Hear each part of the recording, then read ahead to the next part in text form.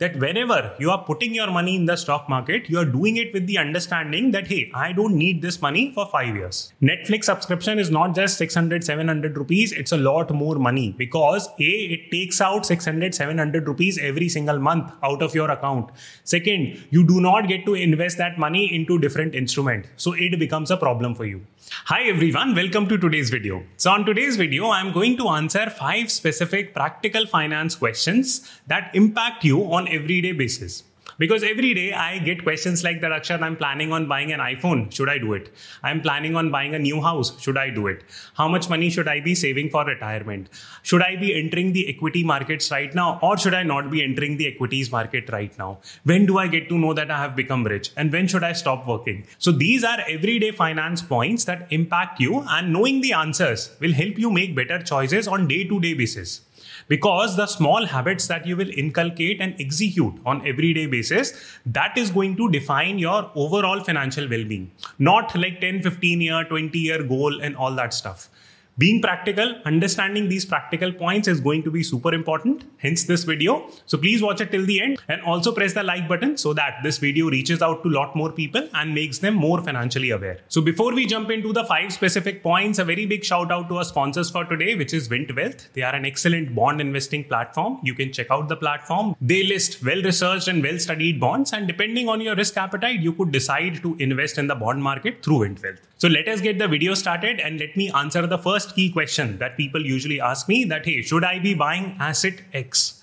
Now, X can be anything. It can be iPhone, it can be car, it can be house, it can be a bike, etc., etc. So there are a few key points that you must remember about this question. Point number 1, and an easy point to envision this is that if you cannot afford to buy something twice, do not even try to buy it once. Why? Because there are numerous reasons for this. Think about electronics. Once you buy a 50, 60, 70,000 rupee iPhone, you will feel really bad if you have to downgrade your phone from an iPhone to something else. So this is the first key problem that we will face. Second, these days electronic items are designed to fail after a certain number of years. They are not designed to last forever. So for example, buy any phone and tell me in the comment box, now how long would phones typically last? They will not last more than like 4 or 5 years. Almost all of us would change our phones in that time frame. So the important point or the key takeaway for you is that if you are deciding to buy something, if you can easily afford to buy it, you can buy it 2, 3 times, 4 times easily without getting into EMIs, all that stuff. Okay to buy it, not an issue. So this is the first key implementable practical point. The second key practical point that I've spoken about on my previous videos is that consider if a purchase is an asset or a liability. Asset simply means that you can make money from it. It allows you to get money into your pocket. That is an asset. So for example, if you're using your phone, an expensive phone that you have purchased to make like YouTube videos, it becomes a part of your income generation system, then it's okay. It's probably okay to buy it. But on the flip side, you're just buying a phone to show off. Then it's probably a liability. Why? Because it is taking money out of your pocket. So decide things in terms of asset versus liability. A third related, very practical point is that please sleep on it. For example, if you are really excited about buying an iPhone, you understand that you might have to undertake some financial debt to purchase that thing, but still you are hung up on buying it, then just sleep on it. Don't buy it for 1 week and see. And then also if that itch is there that, okay, I have to buy it, then go ahead and buy it. But at least through this mechanism, you will avoid impulse purchases. Now, whenever I speak about this topic, I always get a counter question that, Akshat, I am from a middle class and I'm looking to purchase a house. So do these rules still apply to me? So yes, they do somewhat apply to you, but you need to curate this rule a little bit. For example, a house, of course, you cannot afford to buy it twice or thrice from that perspective. And you should not be contextualizing this rule to buy a house because house is an investment in majority of the cases. It's not an expense per se. Now, this is not a recommendation from my side for you to go and buy a house. I'm just telling you how to contextualize this rule to different purchases. So in case of a house, you need to take a look at the ROI matrix or return on investment matrix of a house. How much would the asset grow by? How much rental yield will grow by? Which city are you purchasing? Are there growth prospects in that city? Etc. etc. So you need to compute that ROI matrix for that house. Of course, in many cases, we just simply purchase a house not because of some ROI, but because of emotional decisions and certain circumstances in our life. And that is completely okay. I cannot factor that into a model and tell you a solution there. So you need to make a customized decision under such circumstances. But I hope you get the picture that what type of assets to buy, when to avoid it, and how to contextualize it to different assets that you are considering purchasing. Now, the second most important everyday finance point that you need to understand is that, hey, when should I be investing in the stock market? Because I just got my salary, I'm super excited to invest, but I see the markets are high or markets are low or markets are going sideways. Should I invest right away my money in the stock market? So you are asking the wrong question. What you need to understand is that you should only get into the stock market if your holding period is 5 years. Why am I saying it? Let me show you a couple of examples to illustrate that point. So let us pick the example of HDFC Bank and take a look at this period from 2012 to approximately 2014. So 2-year period, HDFC Bank moved sideways and it did not give any returns. Then again, take a look at this particular period from October 2010 to roughly 2012. Again, HDFC Bank did not give any return. Then take the recent period, which is from November or December 2020 to roughly now, right? 2022. Again, 2-year period, HDFC Bank did not give much returns. What is the story that I'm trying to tell you? The story I'm trying to tell you is that even with great stocks like HDFC Bank, which is the leading bank in India, there are periods when you will get zero return for 2, 3, 4, 5 years also. So therefore, having control of that holding period is very, very important for you. Now, let me show you another example from Reliance industry. And this one is even scarier. So if you go to roughly 2008, right, the stock was trading at 652. And then till 2018, it was still trading at roughly the same levels. So a 10-year period and you got zero returns on a stock like Reliance, which is one of the top 5 stocks consistently in terms of market cap in India. So we are not talking about some penny stock or some average stock, and one of India's biggest companies. If they are not giving shareholder return for 1 year, 2 year or even 10-year windows, then what is the central message that you can take away? The central message that you need to take away is you should have holding power in the stock market, and whatever money you are pouring into the stock market, you should be able to put it for at least 5 years. Because in a 5-year window, it has been generally seen that a good stock will always give you opportunities to book some profit. But if you are extremely hyper that, you know what, I need to make money in 1 year, 2 year, then probably stock market is not the place for you. I keep on getting like comments that Akshat, you spoke about like HUL and HUL is not moving. It has hardly been 6-7 months and we have undergone 2 crises right now. And HUL has fallen by like 10% and people are creating ruckus. So please go and understand all this history of different stocks. HUL is not an exception here. Any good stock will go through this type of crisis. If you do not trust the business, if you're just looking for price movement to make money, then stock market is not the place for you.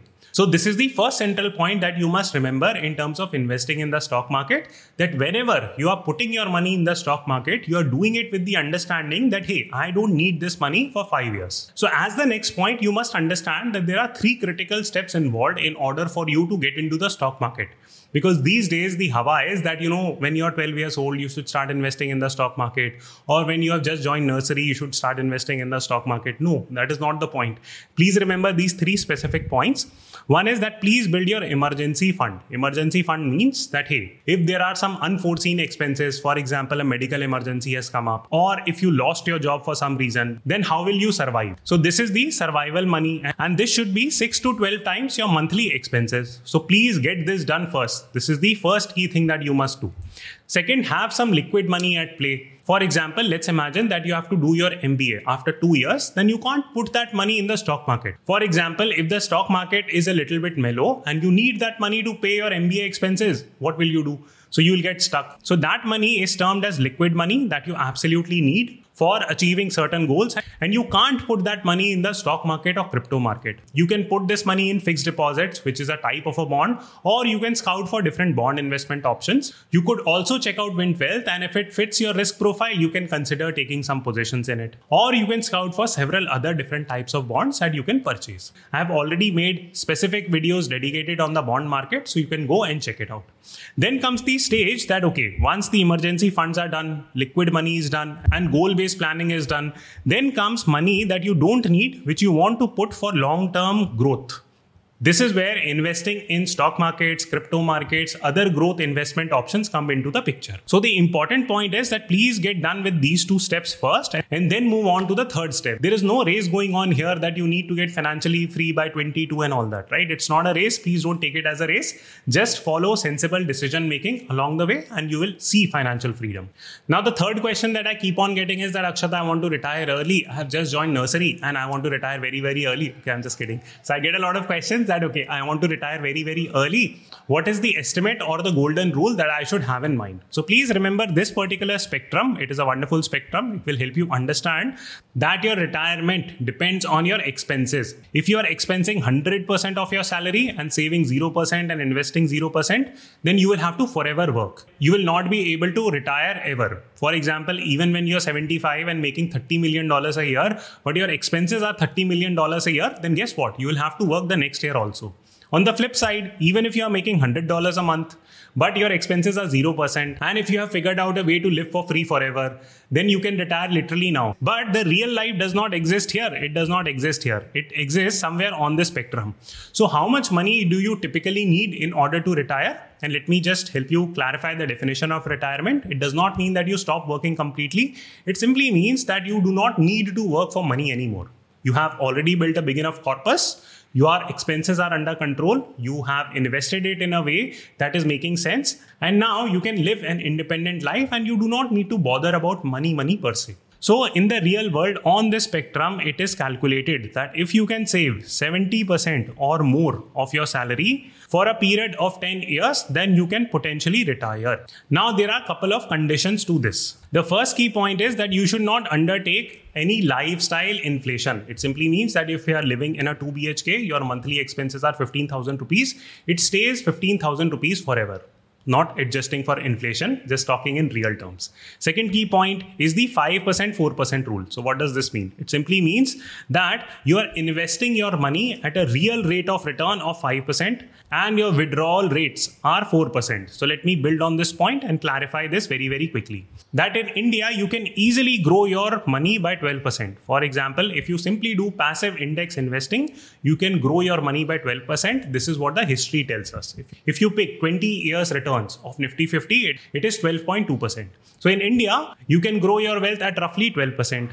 Now in India, the inflation can be around 8% also. So what becomes your real growth rate? It becomes 5%, right? So this is what I meant by 5% here.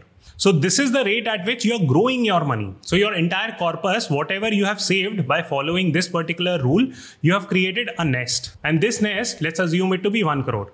Now, if this nest keeps on growing at 5% real rate and you withdraw it at 4% real rate, then you are not touching this money anymore.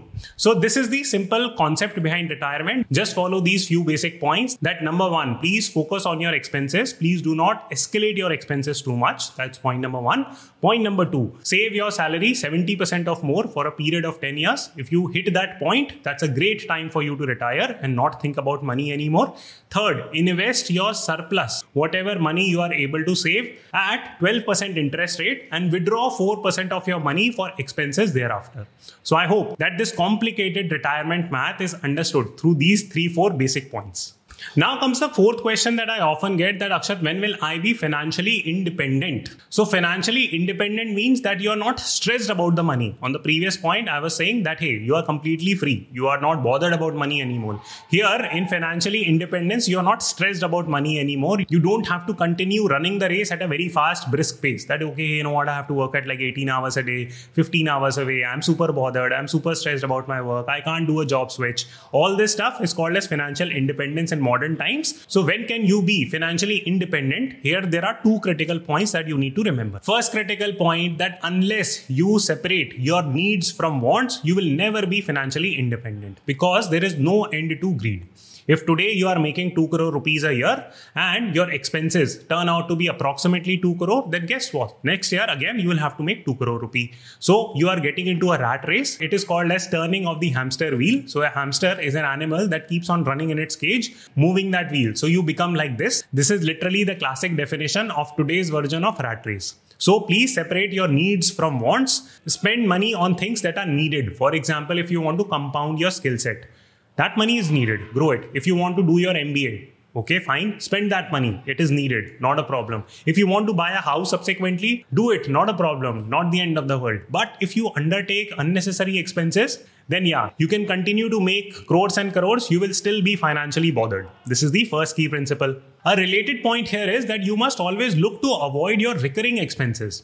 Now, how does the math add up? Let me quickly explain that by telling you a very simple story. So I try to be physically fit, but I do not have a lot of time to go to gym and all that. So a few years back, I joined a gym. I paid like a gym membership, and guess how many times did I go to the gym? I probably went for like 5 days. I paid like 6 months of gym membership fees. And that was a recurring fees, right? I mean, if I would have stayed on that treadmill that, hey, go to gym to build your fitness, it's just a nightmare because it's a recurring fee for me. I'm not getting any benefits from it. So I changed my system of physical fitness altogether. So I said to myself that, you know what, there is just no point in going to the gym. I just need to figure out an alternate method.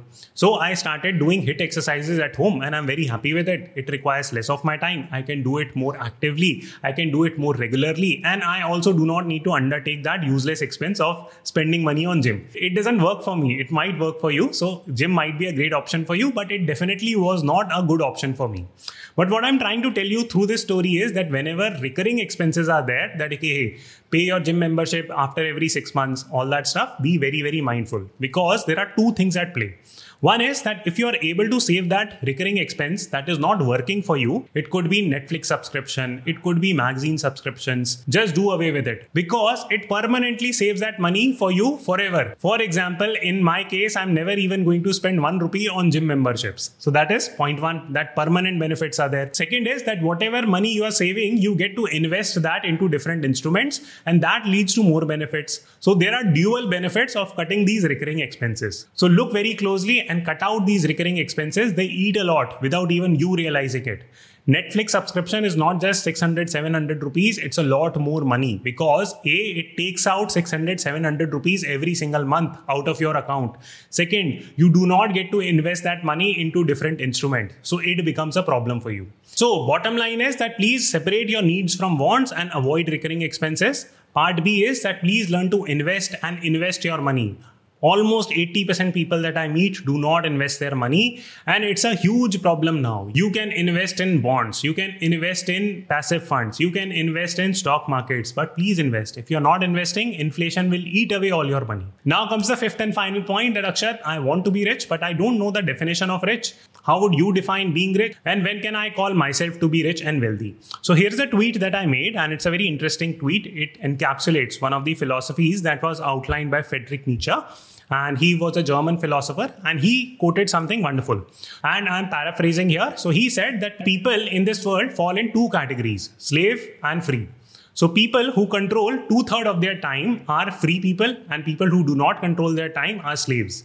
And if you look around in the world, people can be extremely money rich and they are extremely, extremely time poor. Everyone that you meet, they might have money, but they definitely are not time rich. And that is a component that you must focus on in order to live a quality life. And if you have 10 EMIs running on your head, if you have 50 credit cards and all are being maxed out, then you can never have that life. Why? Because you got into those 10 EMIs and 50 credit cards because you over purchased something. You did not separate your needs from wants.